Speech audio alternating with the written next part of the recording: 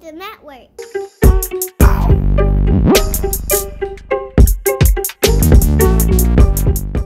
What's up, everybody? We're back with another link up, and today I'm linking up with Keralanka, made up of Rohan, and AP. Yes, sir. But hey, man, like I have so much to say about these guys because I've seen so much progress.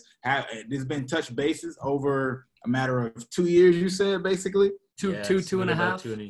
First discovered them. Well, I wouldn't say discovered them. First linked up with them, talked to them a couple years ago, and they were super early in their process, experimenting with a lot of things on streaming and all types of tactics. And now they've worked themselves up, grinding themselves up in an indie format, and from text message marketing, which you will talk about and get heavy into, from interesting networking tactics, and a whole other lot of details y'all get into.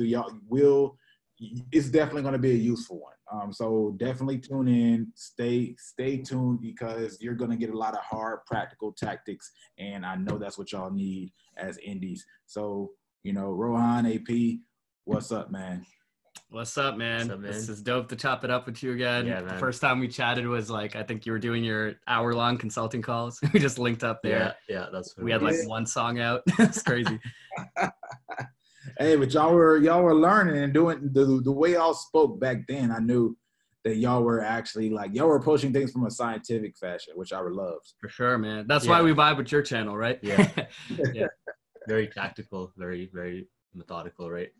So yeah, I love that approach because it's the only way to get real results if you want to do it yourself. And y'all actually spoke. So we're going to jump right into your text message marketing, right?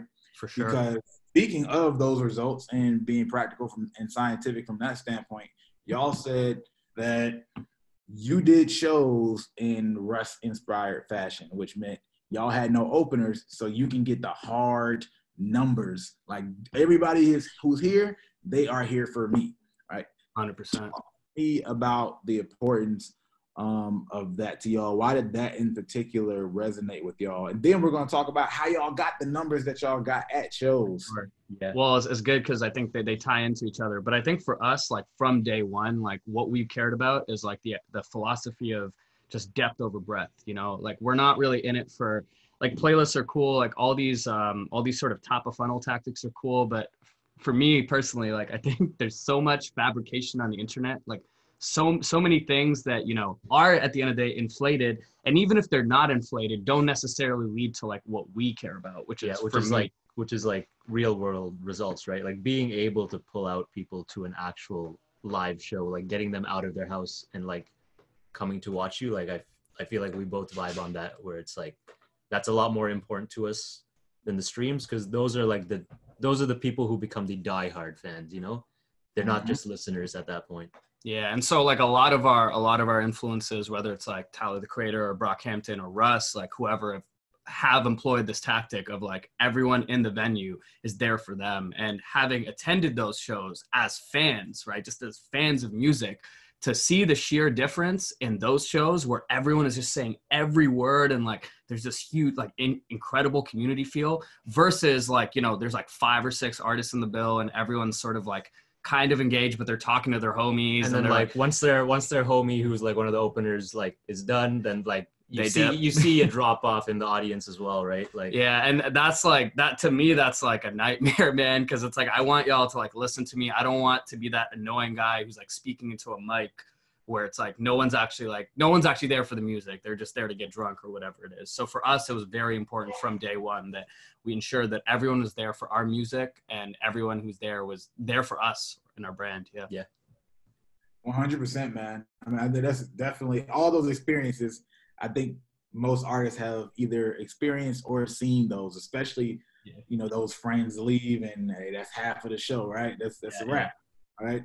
And that sucks. But when you go through the experience of seeing, as you say, the people who are there for you, understanding the hard numbers, most importantly is the fact that now and I'm all about the fact that you can't take action on fake numbers, right? If you aren't real with yourself, you're not going to be able to make progress. And that's an all around philosophy for me. You have to be hard, like the hard truth, and now I can make progress, right? So if you guys know that you only got 5 people that came out, at least you know you got 5 people. For real, man. And I'll say that it's like, yeah, my bad. I'll say that it's like before that first domino falls or that first show, it's a much tougher path, because from this standpoint of like constantly people seeking validation and everything, it's like you might see lower numbers from like a streaming perspective or whatever, because you're so focused on like the bottom of funnel and like creating those sort of super fans.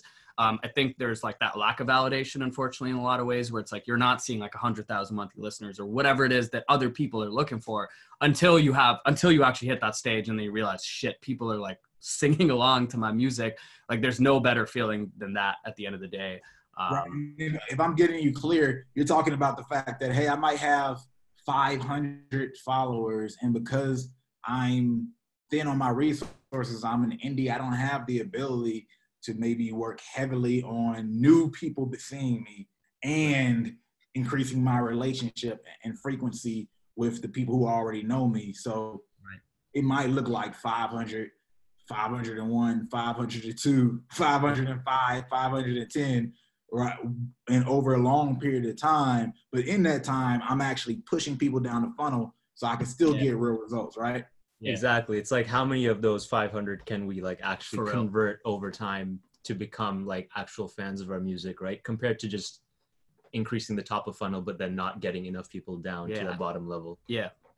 Okay. So let's talk about how you guys did that and the technologies you guys used.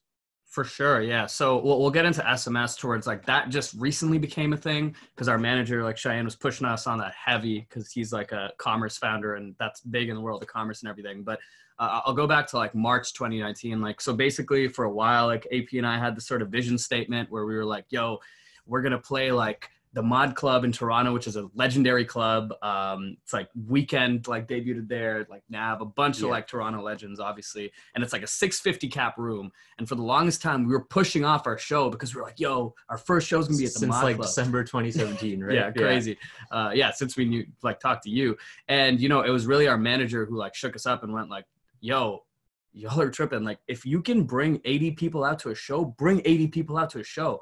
You need to experience what it's like to actually get on stage, right? And that's when we were like, yo, like let's pull the trigger. Like, why are we waiting? Like, we'll get there, but it's like, it's going to take 10,000 steps to get there, right? It's not like overnight, like you're at the Mod Club. Like, you don't have a label deal or anything that can like instantly push you there.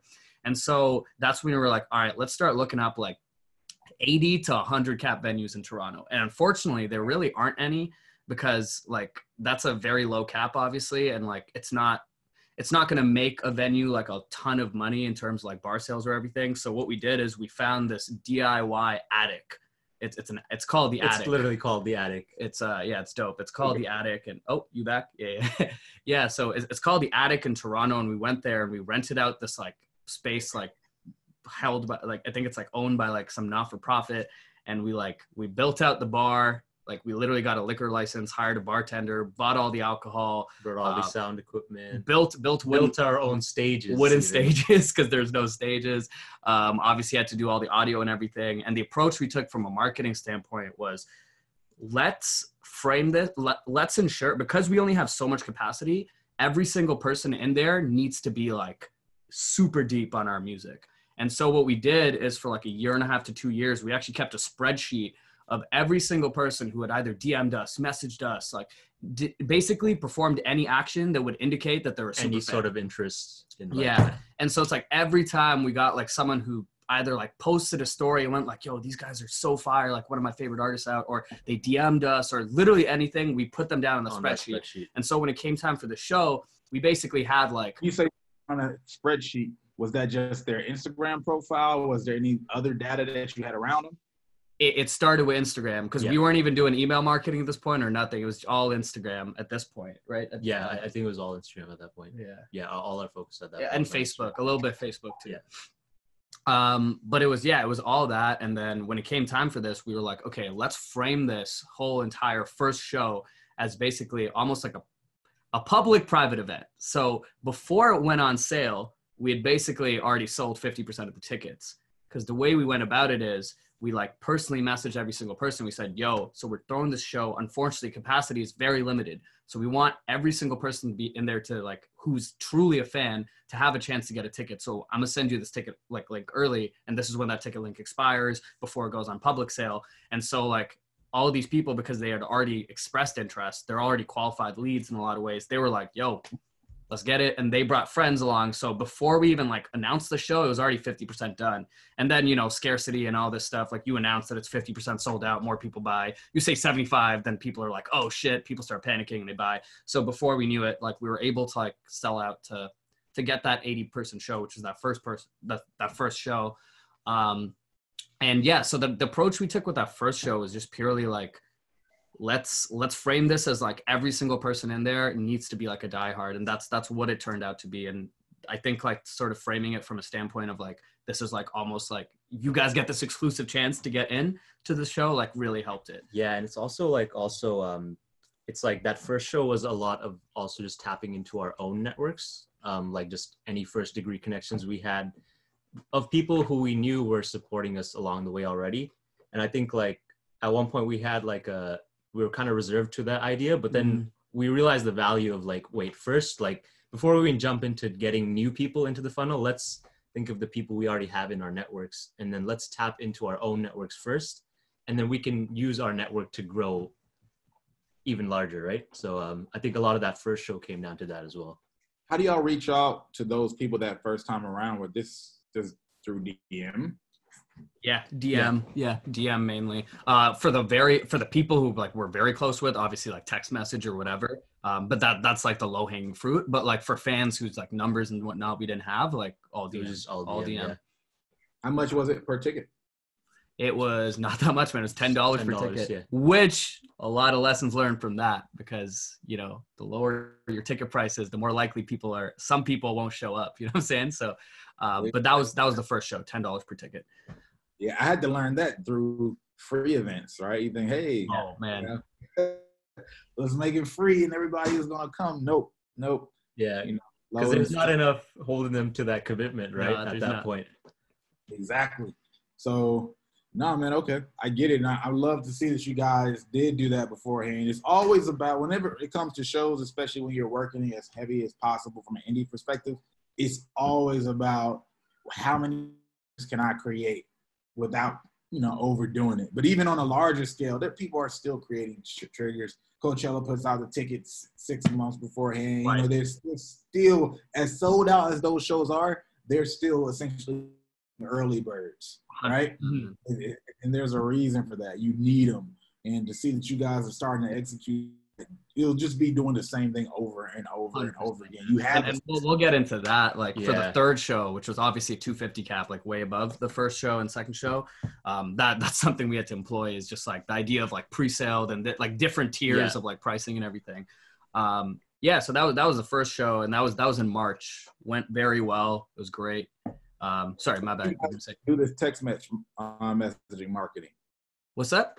When did y'all start doing the text message marketing? Yeah. So basically, I'll actually get the emails. I'm in the text. So Eventbrite, like the ticket sales, help getting emails, obviously, like make that a mandatory thing. The second show that we did was basically a repeat of the first show, except with 100 new unique people, because there were enough people that basically were like, yo, this looks crazy. Like I missed out. Like, please let me know the next time you have one. And so those people, like we had 100 new people for the second show, which was great growth, but same venue and everything. Just like 20 more people basically. And then video of that first one. What's up? So you had video of that first one. Exactly. Yes. Like I think that's where we really utilized social media, was like just making sure we got content from that first one and we posted it. And also just like user generated content, like anyone who was there, like posted stories. And I know like friends of people who came to our show were reaching out to us and being like, yo, this looked crazy. Like, when are you guys having another one? And then what we ended up doing is actually we built another spreadsheet with like a brand new people until we hit that 100 number. And then we're like, yo, we can definitely do this. I think, it was the whole first 24 hours after that first show was like us messaging people and being like, yo, send us all the videos you have before they expire on Instagram stories, because we need every single video. So that was very important, like having those assets for sure. You guys should, when people send those, you guys should also screen record those videos as stories as well. Yeah. Just so it can look like story and act as social proof later. Yeah. Having those compilations of social proof and putting those into one long video is just a reusable asset. You can use that to market shows. You guys at least have those videos that you already have from people sending direct to. Having those as stories as well, because it then shows people, like you can have your right? This beautiful produced video you put together, but now this is social proof from different angles. Yeah. It's a beautiful thing, man. It's a beautiful thing. It's crazy, like what effect that has on it. Like actually having a show and then like showing it in real life. Yeah. What effect that has psychologically on people who are like, now I want to come out the second time or third time. It's insane, man. So yeah, so that the SMS stuff came in the third time around. So we had our first show March 2019, second show July 2019, and then we were really gearing up. We were like, yo, we want to like basically we want to wrap it up with 3 shows this year. Third one, we wanted to hit 250 as the cap. And so what we did here is we knew we had to, obviously, like there were people who were like, yo, I want to, like similar to the second show, like, yo, I saw the other ones, I want to come out. But we realized for us to hit that cap, we were really going to we had to put in some work from a standpoint of, I guess like the multiplication effect for sure. Like getting people who had already experienced the show to come again and bring at least 1 friend or 2 friends or whatever it is. And then also like the idea of like doing things that don't scale. So what was important there was we took this approach where basically for all of our super fans who had already been to a show, we told them, yo, our brand is, it's corny as fuck, but the music bangs. That's like the tagline of our brand. All right. So we framed it as like, yo, if you've been to a Keralanka show before, you're a cornball. But for us to like sell this show out,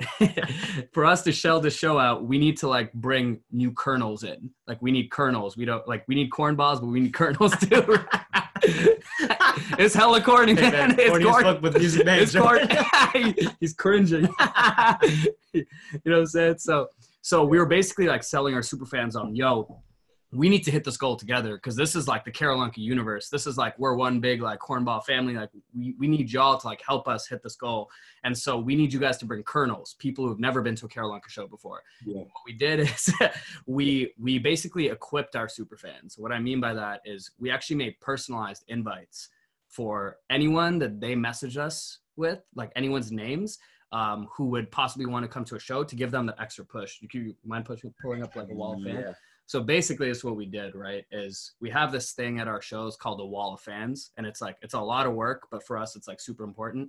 It's basically like we take our our single covers, and we Photoshop every single one of our fans' faces on there. And so like this is one of our single covers with a fan's face on it. No. All right. So we basically, what we did is we created a bunch of those for people. Our super fans would be like, yo, I want to bring like 10 people. Here's all their names and here's their photos. And we're like, all right, cool. And then we'd send them like basically that as like a personalized invite. And so when people got that, they'd be like, yo, dope. Like I'm trying to come through this show. And that's essentially how we sold out the third show, was the multiplication effect, but also the level of personalization we went into, like, cause also like we also ended up filming, we incorporate skits into our live shows. So what we ended up doing is actually we filmed a personalized skit invite on IG that we would send to like each one of these people on which list was that for? The skit invites. The skit invites? Oh, you're talking about like the pre-sale? Yeah. Oh yeah. That's for everyone who had come to a show before. That was yeah. For everyone who had come to a show before, like we sent them like literally every single person got a personalized invite for the pre-sale, which is crazy. And so, so when they went to checkout, going back to SMS marketing, we now made it a mandatory field at checkout to also do SMS. Yeah. So they had to put in their number in order to like actually go through the checkout. And so when that happened, that's when we got Superphone and started like building out the CRM from that perspective. And then leading up to the show, we basically started to nurture them and like be like, yo, this is a playlist with all our music, like get hyped, because this is way more fun if you sing along to all the lyrics. And people are like, yo, I'm gonna listen to this. And we could see the plays going up on Spotify, which is beautiful. And then we'd be like, yo, this is like this is the time you arrive at, like be pumped, like just giving them more context so that when they arrived at the venue, like even the new people who were like colonels, like they would even they're sort of entering with so much context that like the actual event itself like felt dope as fuck. And then so that was tight. And then how we incorporate it into the actual show itself. This was the interesting way in which we got numbers, like a more creative approach to it. Because real quick, so let's say like you have like a cornball who's buying a ticket for 3 other people, right? Like someone who's been to a show before and they're bringing 3 friends, they're only going to put their number in, so we only get 1 number out of 4 numbers because they'll just copy and paste their numbers sometimes. So it's like, our thing was like, how do we get the other 3 numbers? Right? So what we ended up doing was, just for like a bit of context, our last show was there was an election theme behind it. So basically what we did is during one of our skits, we framed it as we need you as our fans to vote on who you want to be your president. Your president, right? And basically we put up our Superphone number on the screen. And actually the craziest part was like, we didn't know how well it would work. We had a feeling it would work, but we were backstage while the skit was playing because Rohan pulls up his phone and literally as soon as the number goes up, like I've never seen notifications come in like that fast before. It was crazy. But like that's like just using the power of live and finding ways to capture info through things that feel like they're part of the experience, not just like, hey, give me a number, but like that's hey, there's a reason why we need your number, right?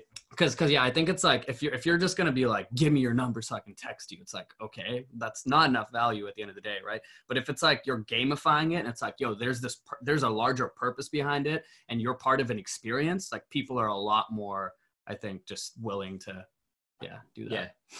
No, it's a fact. I mean, 2 things I want to make sure aren't missed is 1, the level of detail that you guys paid attention to things and how much work that took. So when people say, yo, man, I can't do this, or I've been grinding, or I keep trying, like there's so much work that goes into this. I don't think most people can understand the context. We really can't describe it so they can understand it unless you've just done that type of stuff before to that level. And I have, so I understand that you guys put a lot of work into it. So I appreciate that y'all have done that because it's not even just the work itself, the thought that goes behind it. That stuff doesn't just from, hey, all right, I'm going to set this up and, do you feel like you put these triggers in place? Now, there's so much creative thought to make everything contextual to make it effective. One guy, I remember you guys maybe think about a guy I did some work for maybe 2 or 3 years ago, but he had this music video where he was, it was this whole theme where it was a guy who had a new girlfriend and he had a crazy ex-girlfriend, right? Mm-hmm. Pretty simple. He was still working on the video. It was supposed to be all right, but what's the last thing you guys heard? We heard something about the thought behind it. Oh no, the music video you're talking about. There was the girlfriend and then the crazy ex. All right, cool. Yeah, so we'll figure out how to edit this. Yeah. But, all right. So yeah, he had this music video idea. So the music video actually wasn't complete yet. Right. But we already had the concept and it was already underway. He had the show. And what I had him do was in mid-show say, hey, guys, I have this cool music video. Stop, have this interaction with the crowd. And one of these girls is going to be the crazy ex, right? One of these girls is going to be my new girl. Provided context around that and had them go on their phones and vote, right? Which one did you think was the ex and which one did you think is the new chick or whatever? And of course, as you guys experience, a huge boost, right? Like you don't ever eat in a short period of time.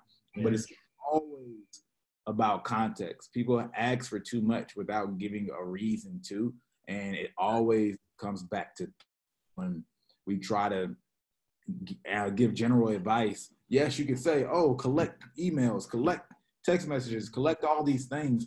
It's really meaningless. People think, oh, man, you're just saying the same thing and it's fluff. Well, you can't get too much detailed, much more detailed without having context. Exactly. Because it might be derived from a song. It might be derived from your brand as all. Like, who knows what you have going on with it.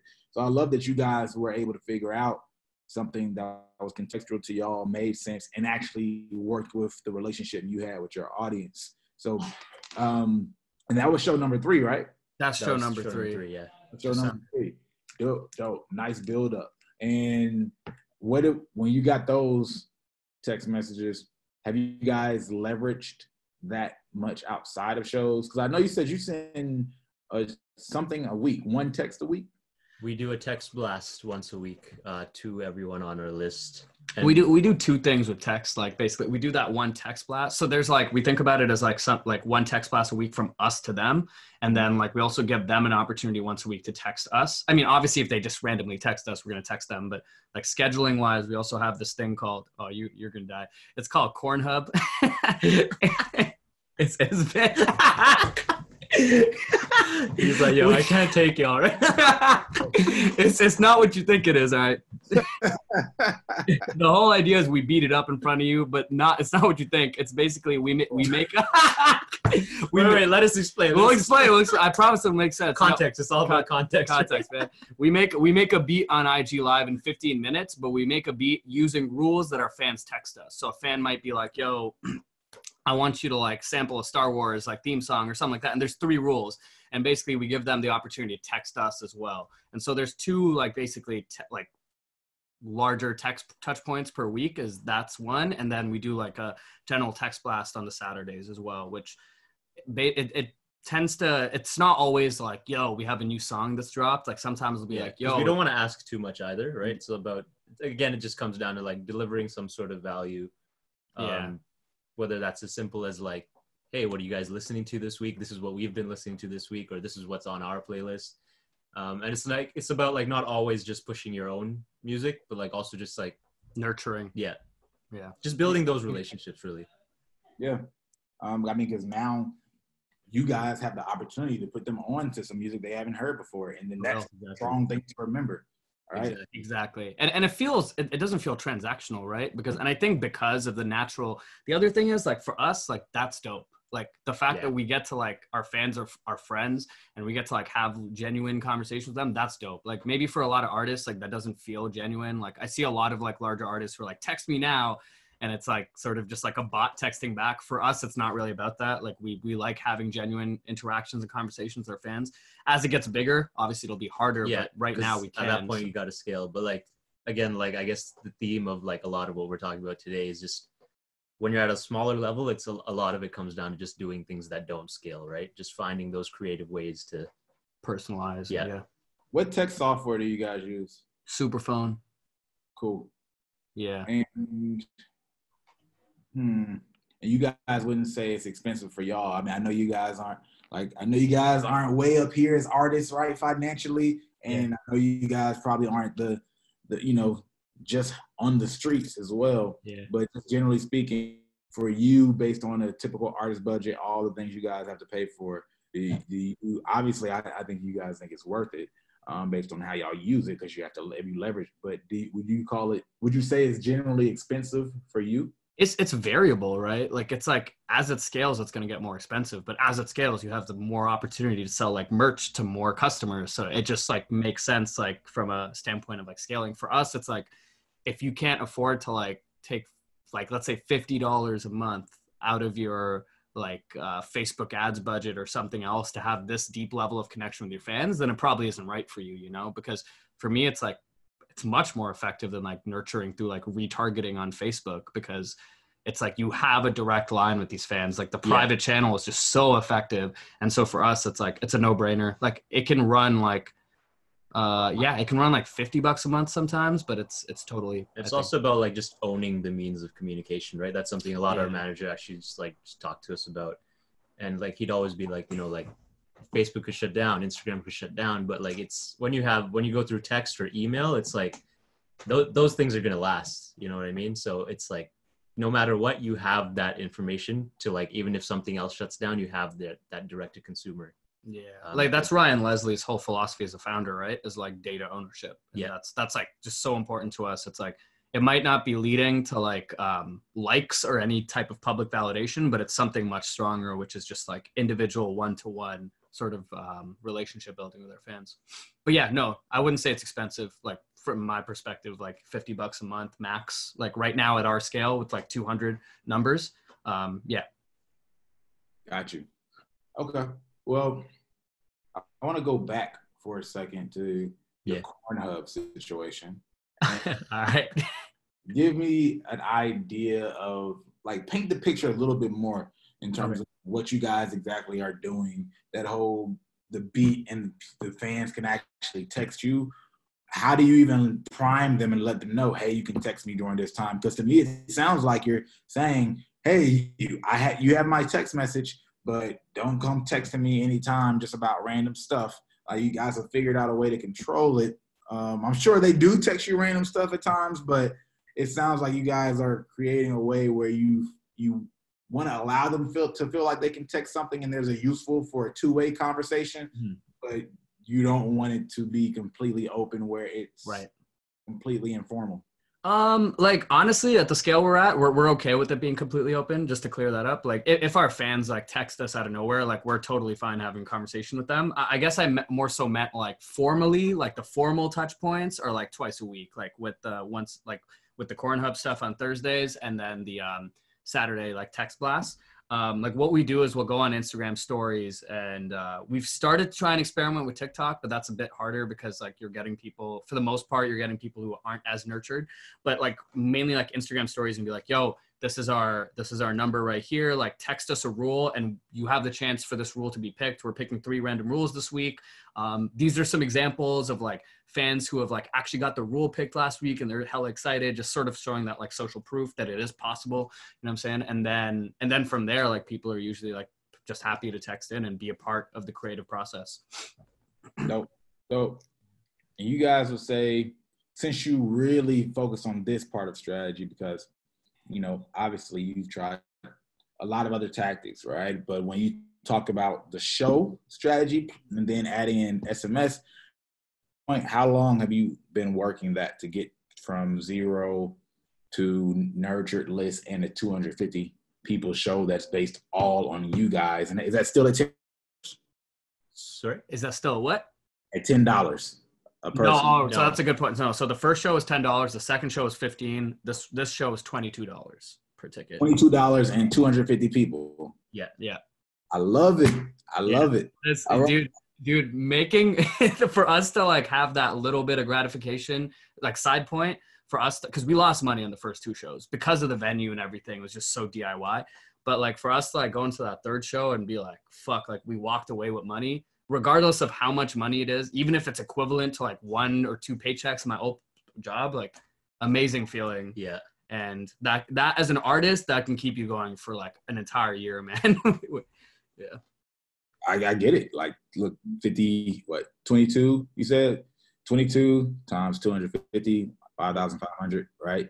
Yeah. And that's far more than the nothing that so many people make just to get the show, right? Let alone to be able to do that alone. That's a strong number. And I know you're now at the point, well, you probably did this when you made $20 and $50, but now you see 5,500. Holy shit! If I double this, right, and I keep this, right, you already have a system. That's what I like. What you guys are doing, and I try to explain to people, right, is just getting these random results. They're cool, but you guys have a level of certainty where you just say, okay, when are we going to do it again? Versus, what do I do? How did I do what I did? Right. So it's a really cool space to be in. And before we move on, I want to make sure we actually don't skip out on this. So that question I asked, how long has that been though, since you guys were really committed to that process?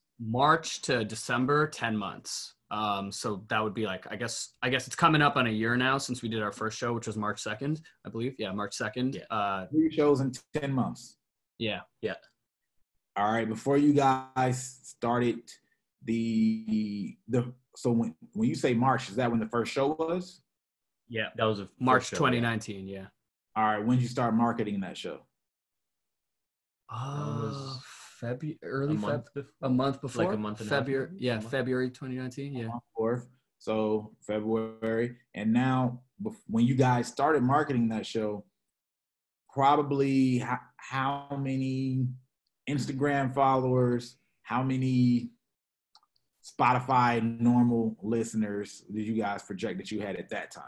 Not that many, man. Like, and to be honest, not that many now either. Yeah. But like probably like followers wise, probably like just about like 900 or something. Like I that. think so. Like I think 900. Yeah, 900. And Spotify listeners. I think at that time it was maybe around 2,000. 2000. Yeah, but that's because of playlist placements. Oh, because yeah, we had more playlist placements before than we had now, so it was at 2000 before. Yeah, 2,000 monthly listeners.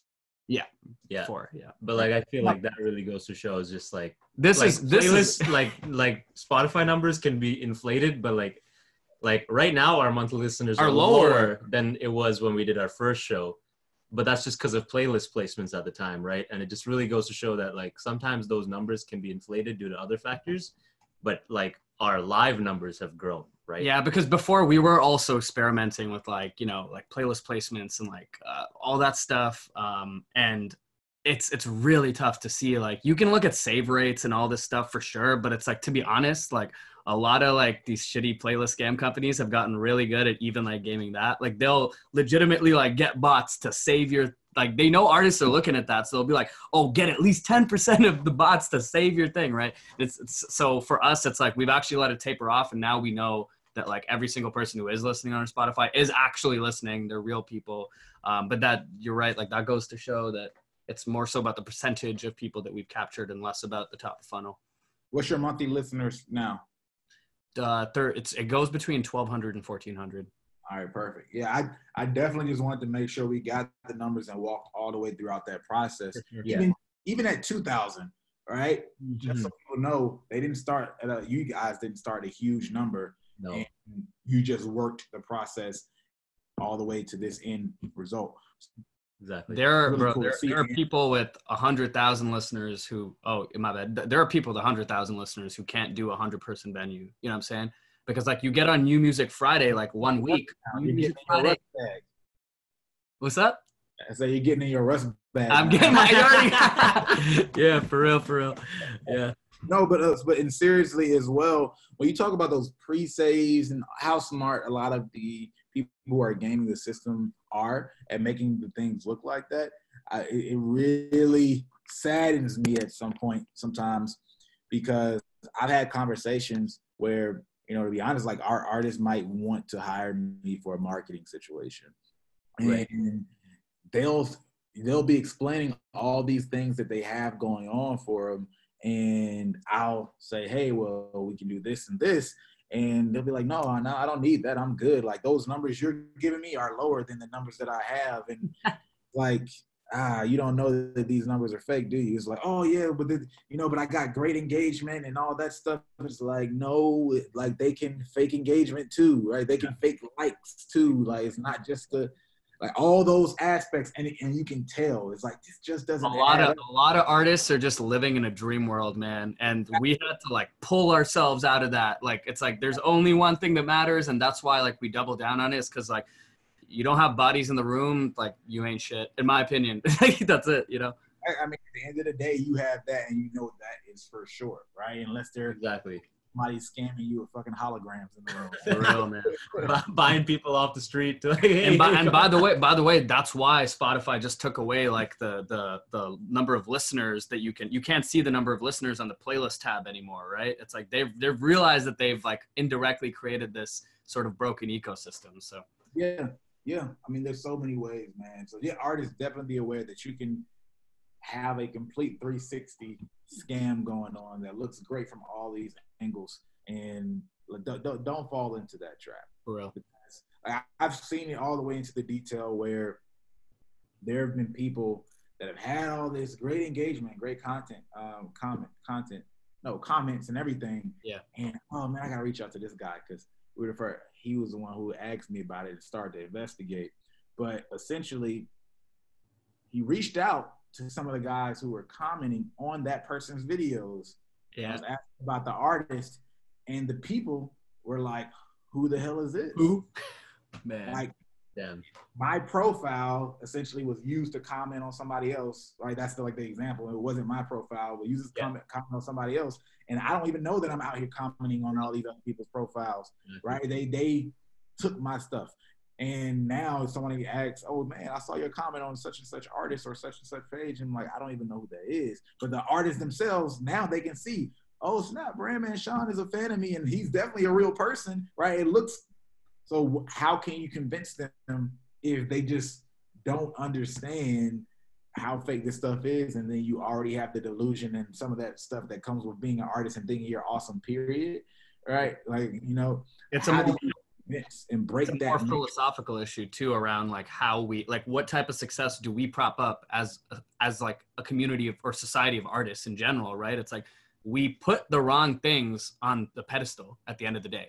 We're not necessarily we're putting things like Instagram followers and likes and all this shit on a pedestal, when really what we should be putting on a pedestal is are you building a fucking fan base or not, right? Yeah. That's what it is. Yeah. Yeah. Yeah, man. This conversation makes me think I'm gonna hit an artist up. Heart to heart, man. It's you don't need to work with me. You need to have some honest conversations sometimes, man. What's going down? Look, well, let's do this. I want to talk about your networking situation and how you guys were able to get in contact with YBN Cordae's manager. Yes, sir. Yeah. So basically, this is a funny story actually. So, basically, we make our own music, but we also produce, and it's, we're inspired by Kanye, Ryan Leslie, all these guys who sort of have this sort of double-edged sword where they make their own music, but just as great as they write songs for other people and produce songs for other people. So that's definitely something that we want to do, and that we want that to be part of our legacy.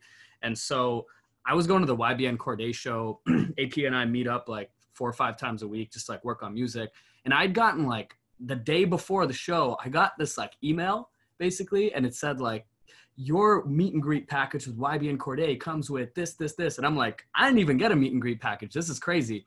But then I was fuck, if I'm getting a meet and greet, what am I doing? I'm going to make something happen. Right. And so we just sort of hopped on a group call. This is back when I worked at, when I was working my 9 to 5 too. So just hopped into a meeting room real quick, had a quick conference call with AP and our manager and everything. We're yo, what can we do that's unique to get his attention?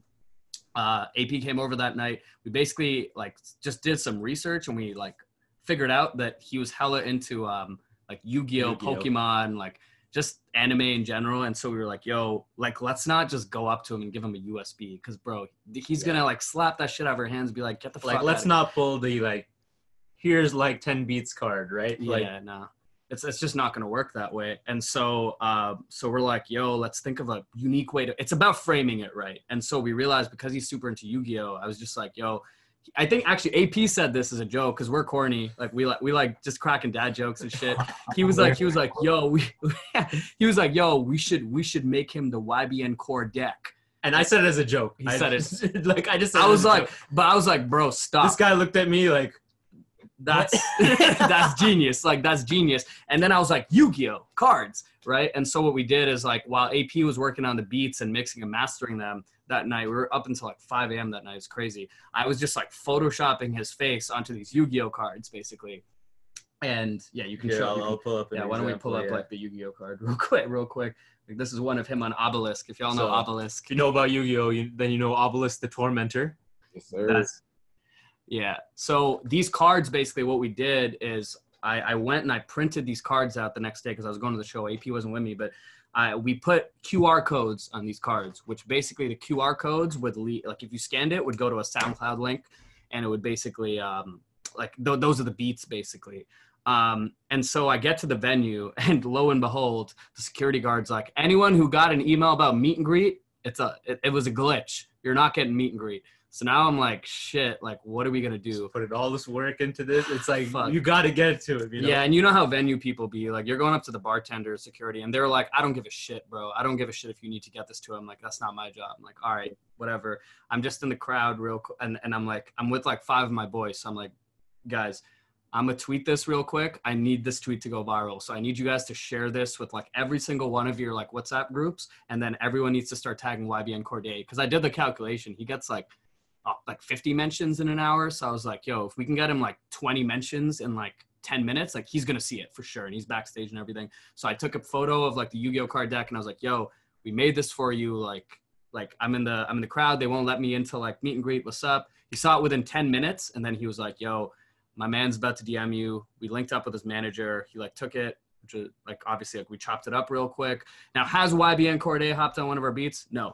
But if I'm being real with you, like, we don't necessarily look at this like I'm thinking 6, Long 7, term. I'm thinking 10 years, man. I'm not thinking like you know, like why didn't he use one of our beats? I'm thinking like we're crafting this relationship with someone who's obviously like killing it in the game and like coming up. And to be honest, like probably even more valuable is like connecting with his manager, because if we ever need to connect with like a booking agent, shit, I hope he doesn't watch this, but if we ever need to like connect with a booking agent or something and like we need that intro, like hopefully he got us, right? Or someone else or whatever it is. And so he came back actually, like he really, like he loved the Yu-Gi-Oh cards. He put it on his story and everything, which was dope.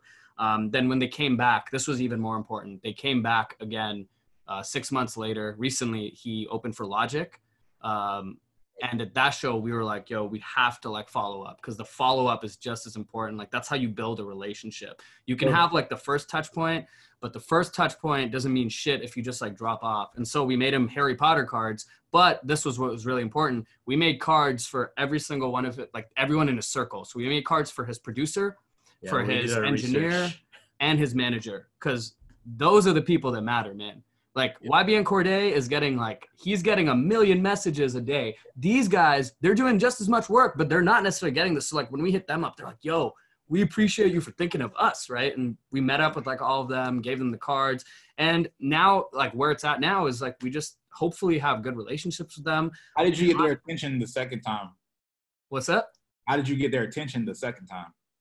So I have like notifications like on Insta of like whenever they go live or anything like that. And I don't know if I can say, I can probably say this, it's fine. Like, so they went live, like Cam, his manager, and like his producer on the tour bus. And they're like, yo, man, we're just, bruh, like there's no weed out here. Like this fucking Washington's boring as fuck. And I'm like, yo, y'all are in Toronto, right? Like I got y'all on that loud like when you come here. And I just said it as a joke or whatever, but he was like, yeah. And then they were like, oh shit, that's the Yu-Gi-Oh card guy. Yo, link up. And I already had Cam's number. So I texted him. Cam's the manager. Sorry. I texted him and, you know, linked up with them, like, gave them the cards. I showed them the cards and they were like, yo, dope. How I reached out to this is really important. My bad. Skipped over this detail, but we had a direct line with Cam, but like, you know, the producer didn't know us. The engineer didn't know us. These other guys obviously didn't know us. And so we emailed them also. Like we emailed them, like we planned it out so that a week before the show, we were like, yo, come link with us in like Toronto in a week. We have these for you. And we sent that to the engineer and the producer, because we knew that if this guy didn't respond, at least this guy would respond, and this guy could get everyone else the cards. Like it was basically like hoping that like one of them, one of them. Yeah, one of them would be the gateway at least. And it turned out great because all of them responded. But like we just had that sort of in mind to bulletproof it. Dope. Yeah, I mean, I love it. I mean, once again, it's thoughtfulness and it's detailed. And a big thing, like when you guys first mentioned the Yu-Gi-Oh card thing to me, it's so funny because I tell people this all the time, that I get business cards and artist cards, like any kind of business, let alone artists, right? Yeah. And I try to actually keep, you know, a healthy amount of them, and especially if I'm talking to somebody and try to follow up or something. But also, it comes that time where I have to get rid of cards, right? It's like, look, I don't want them, or I just have to clean stuff out. Yeah.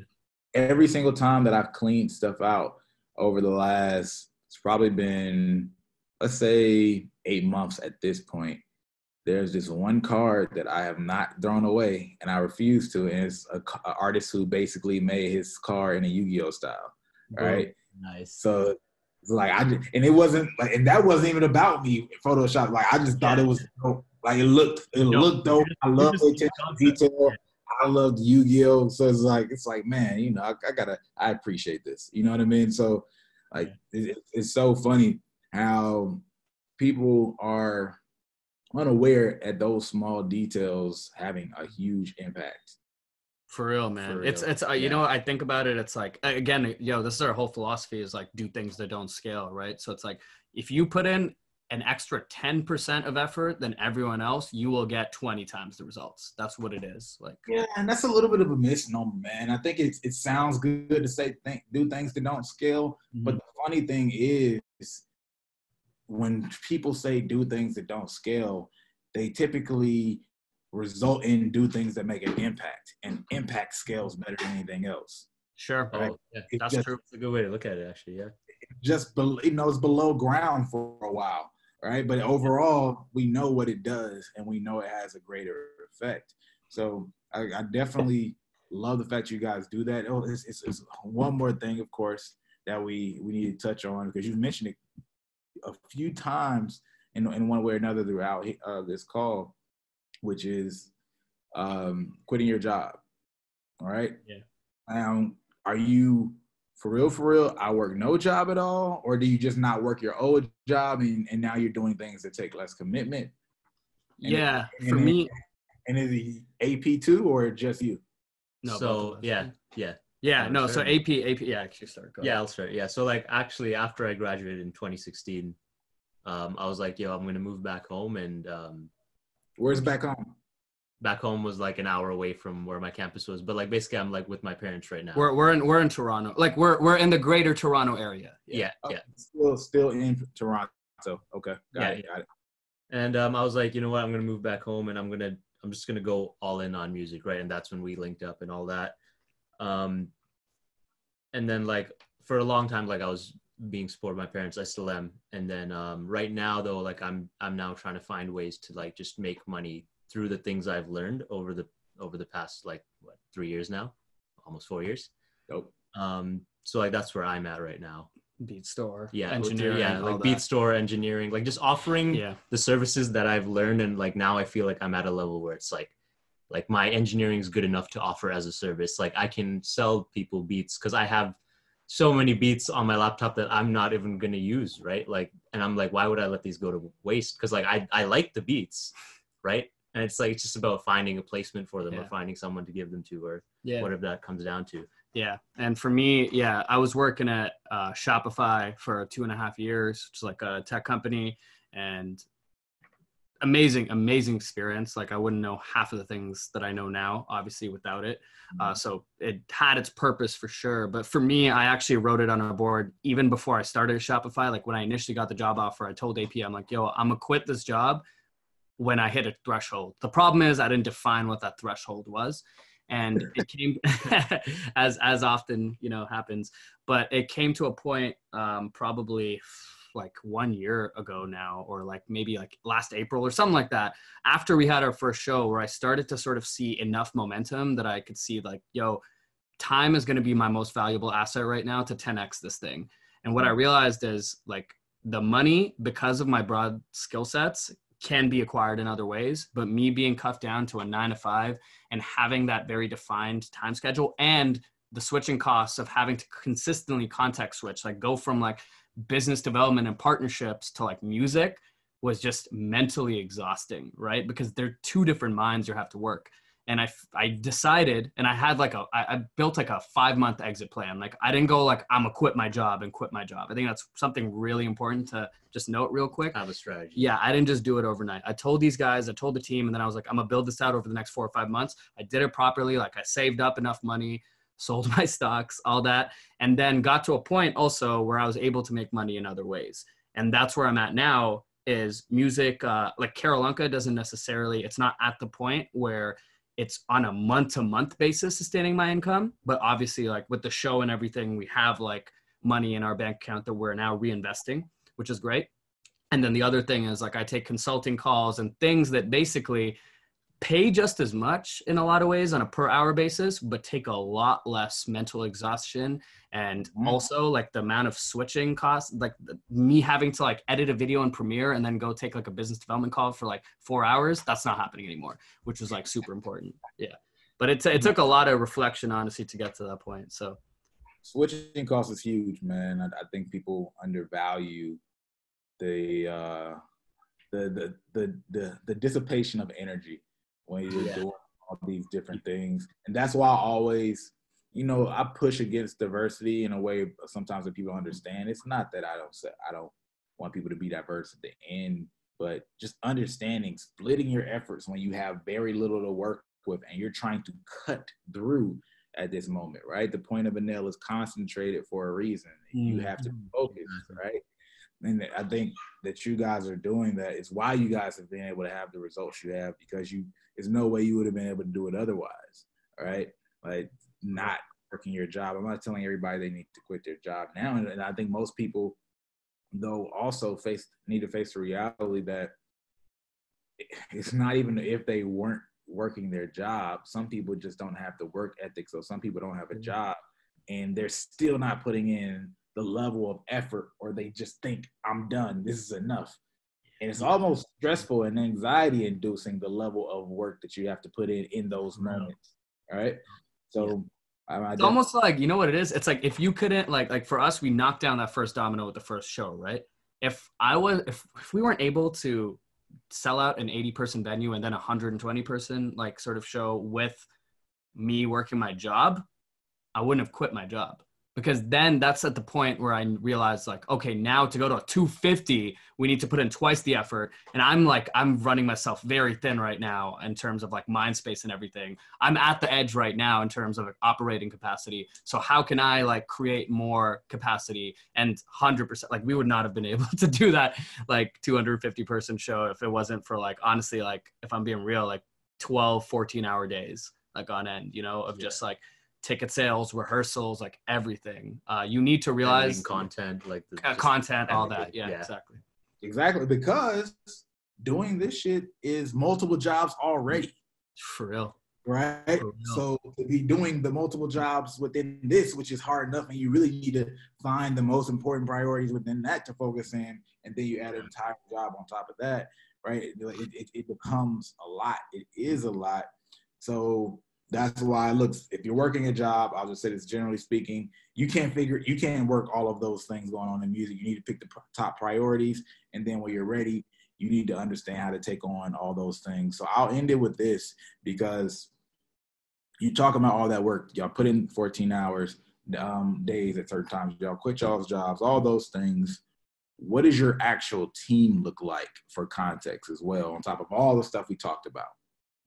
Yeah, so it's purely just it's us two, obviously, and then we have one manager, Cheyenne, who works on like just sort of day-to-day stuff, strategy and whatnot. Sure. And we just recently brought on a homie, Muzzy, who's now helping us out with just researching on like festivals and like taking on more of like a booking agent role. So that's very early now, but essentially his role now is like, how can we get booked in other places, like sort of like whether it's festivals or like other opportunities, and almost like a business manager kind of thing. Also, how can we reinvest the money?